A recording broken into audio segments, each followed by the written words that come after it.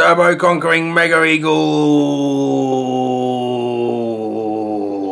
Alright then folks, let's build a chassis for this dump truck. We're going to join all these bits together. Yeah? Okay.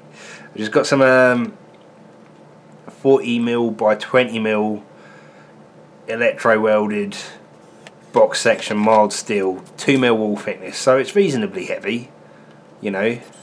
It's not that light flimsy stuff, but it's not super heavy. You know, it's affordable. That's the main thing. So I got it laid out on the bench. I've got everything cut, the angles cut, and just clamping it down to the bench here. I did myself a little drawing on the bench, so I got everything in the right place, and cut some wooden blocks out and just drilling it down to the bench, welding her up.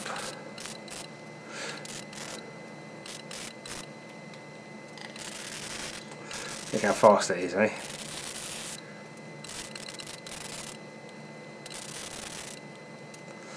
Okay, capping the ends.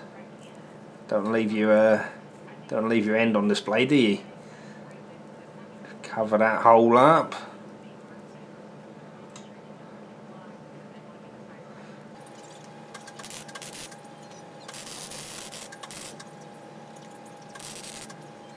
The exact moment in time I ran out of welding wire. Yeah, 15 kilo drum, so I never expect it when I run out. Now we're just putting a couple of pieces of angle iron on the ends. I've got it all clamped together, and those bits of angle iron had holes pre-drilled to match the holes in the axle assembly. Yeah, so they just bolt straight on there now. It's convenient.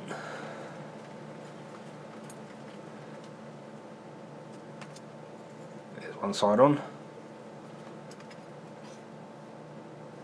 and t'other.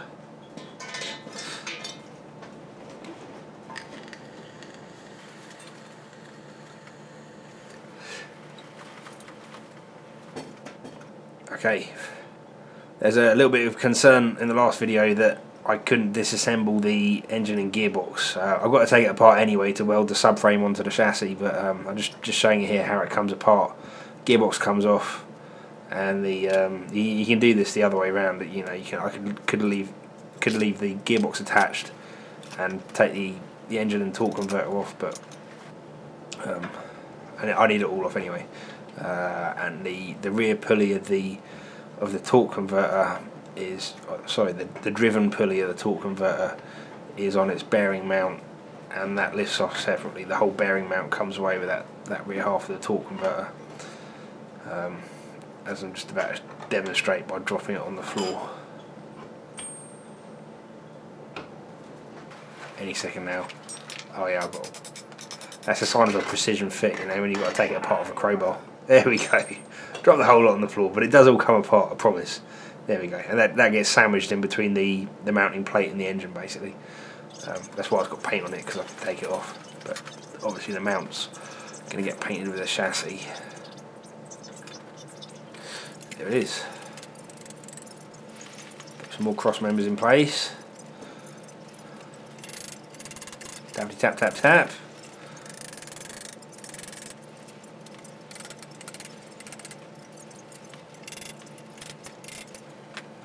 And now we're onto the front section of the chassis.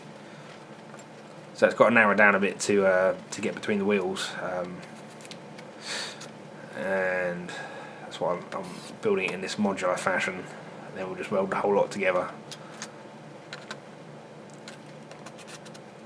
Again, using those little wooden blocks that I made to do the bulk of the chassis to begin with.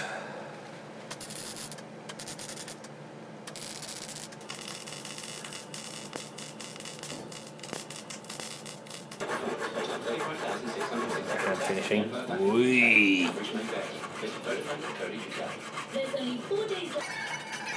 And that's the floor basically. This is going to form the footwell with the pedals in it. Not until I put a nice big bend in it, a bit of radius, a bit of free strength, you know.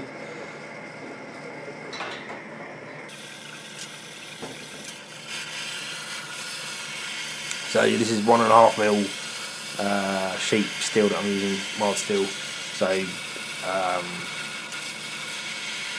you know, mild steel is nice to work with, isn't it? But like 1.5mm was kind of getting to the point where I couldn't just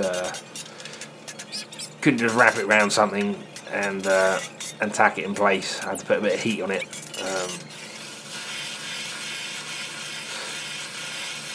That lets it follow the contour a little bit easier.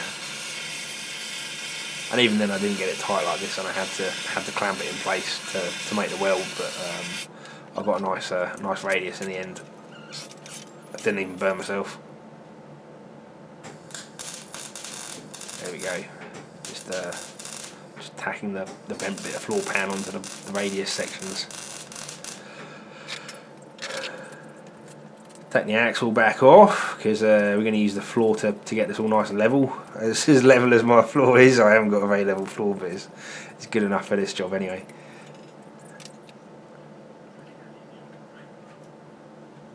It's not a race car, a racing car. There we go. Now it's upside down because obviously I put all the cross members and that front section in place and couldn't get to the welds underneath, so I'm just going around making all those welds good. Wandering around a bit, forgetting the earth clamp and going back to welding. You know how it is, folks, don't you? Hey, we've all been there.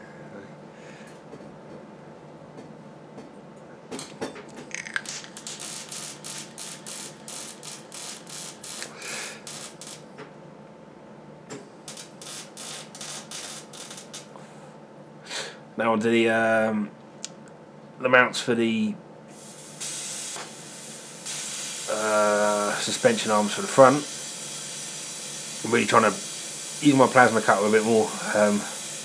Been watching Benedict White's channel, and he's just picked up a plasma cutter on from Lidl or Aldi. You have to check his channel out to find out which. I can't remember, but well, you know, second time he's picked the torch up, and he's already doing a neater job than I ever have done. You know, so I'm trying to get a bit more time with it and get a bit more use out of it, because they are handy machines. I just don't like the mess they make. But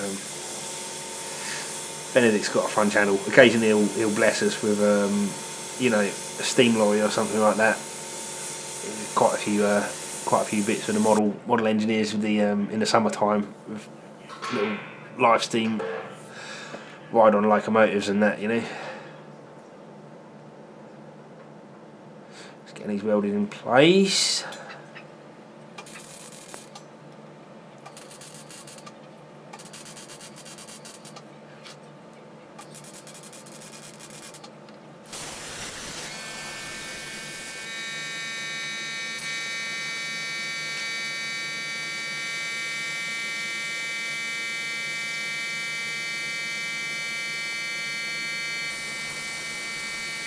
So these are the horns that'll mount the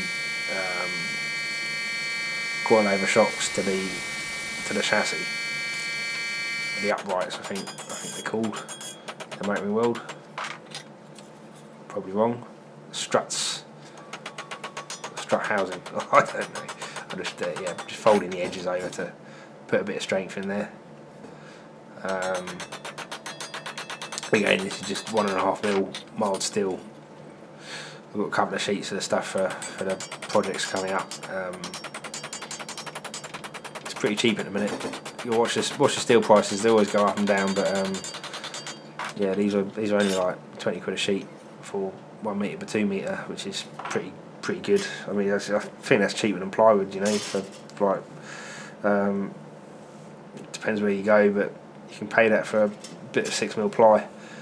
And now I'm just doubling up the sheets with some heavy washers. So these are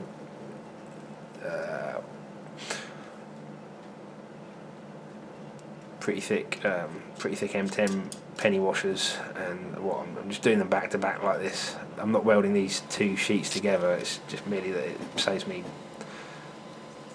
undoing the nut 4 times if I do 2 at once. Here we are, putting those lovely uprights on. Pretty much what brings us to a point where this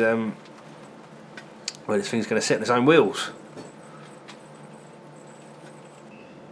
Right. Right then, folks, we've got all the bits joined together. That was that's all we're hoping to do on this video. Back axle, engine mount. The engine's obviously not sat in it at the minute, and the fronts. Yeah. I know it looks a little bit weak at the minute. The mud guards and the rest of the floor there is gonna tie it all in together, but that requires a few uprights, and I'm going to build just a sort of makeshift metal press brake for folding up the tipper body. So I figured I'll do all the tin work in the following video, and then I'll be able to do a tidier job perhaps on these structural mud guards if I've got a press brake for folding the metal neatly. Hopefully get a bit of a radius on it as well, just to make it that little bit nicer and professional looking. But there we go. Let's try and get a few more shots from different angles.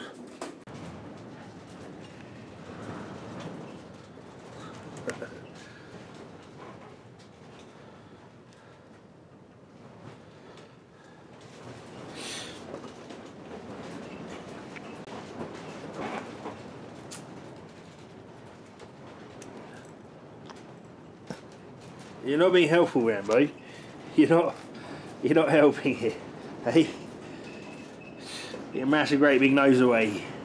What a humongous nose!